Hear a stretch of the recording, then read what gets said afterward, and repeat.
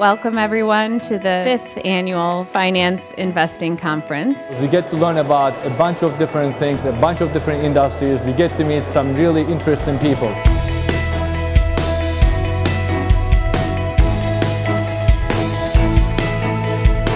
We're no longer in a world of lofty returns, therefore we're no longer in a world of reasonably good real rates of return for relatively modest risk. The way that we think about quality in our business is companies that have durable competitive advantages. If you look broadly across asset classes, across markets, across geographies, you can actually find opportunities where some of these excesses are quite visible. When there is a downturn, there are going to be a lot of sellers, and we can get discounts close to 80% of the reported value. We've structured our portfolios around what we believe to be the dimensions of expected returns.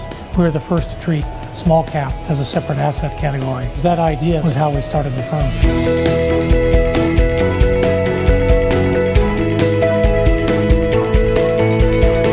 One thing that I look for when I interview students is a sense of how passionate they are about the markets. You got to dig in and roll up your sleeves, and if you're going to be interviewing and be meeting with people, you've got to prove to them that you've done the work. And if you want to make a difference in your career and your life, just be endlessly curious. Get a broad education. It's not just about the numbers. It's part science, part art. The most important advice I can give is go out and talk. People always told me network, and I didn't really understand what it meant. But Anderson has an incredible database of alumni networks. It's a great career for women as well. I hope we see a lot of UCLA grads, especially would like to see women from UCLA enter the asset management field.